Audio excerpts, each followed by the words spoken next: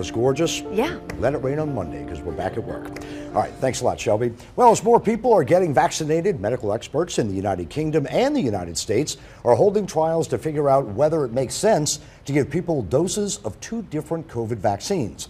Well, that wasn't the way the vaccines were designed, and at this point, the CDC says that the Moderna and also Pfizer vaccines are not interchangeable, and there may be reasons not to blend the vaccines. Still, it's an interesting concept, and we're here with Dr. Eric Griggs, and before this even happened, a few people, Doc, said, well, what if I get Moderna and then I get Pfizer?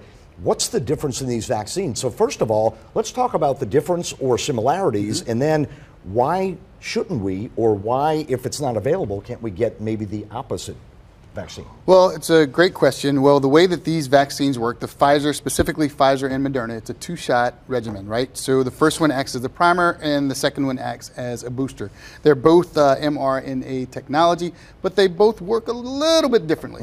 And for that reason, we really want, if you start with one, we want you to finish with the other because that's the way the studies were done. Well, now there's enough time has elapsed that they're starting to do studies and they're noticing so far that mixing of the vaccines might cause an increase in the side effects. So it's only in extreme conditions that you might want to consider that.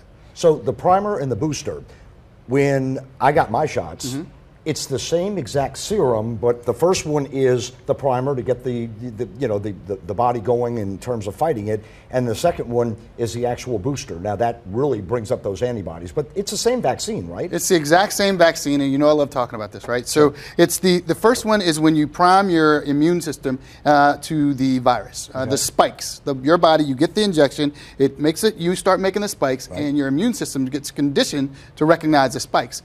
The second time is like practicing for a game all week and the team's ready. You inject that booster shot and they're like, yes, and that's why you get the side effects. The side effects because your body is primed and ready because it identifies the spikes, your immune system, it's ready to attack, and you feel more side effects that way. So Pfizer, Moderna, that's Pfizer, primer, Moderna. Booster, comes down to if these were developed for, as you mentioned, the primer, let's get the body revved, then the booster, let's get those immunities up.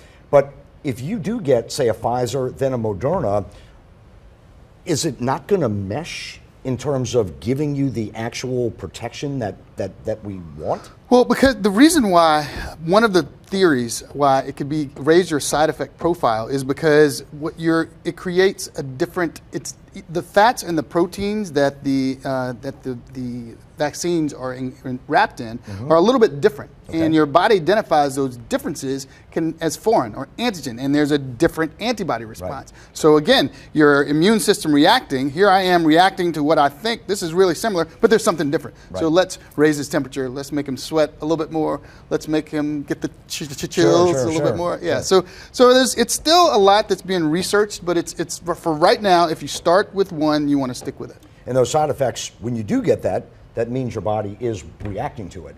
Now, here's something of, we just said we're not going to throw curveballs here, but I'm going to throw kind of a semi-curveball. Johnson & Johnson, 1 shot.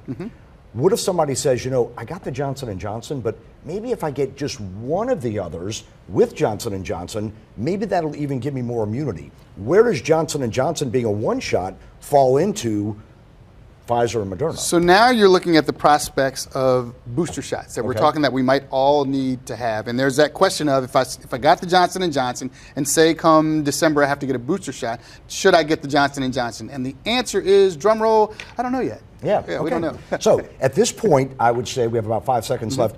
Stick with what you're getting. Get the Pfizer, get both. Moderna, get both, or J&J. And we'll learn as we go. Yep, we'll learn about boosters as we go. Perfect. All right, good stuff there. All right, kind of answer questions for me because a lot of people have been saying, what if I?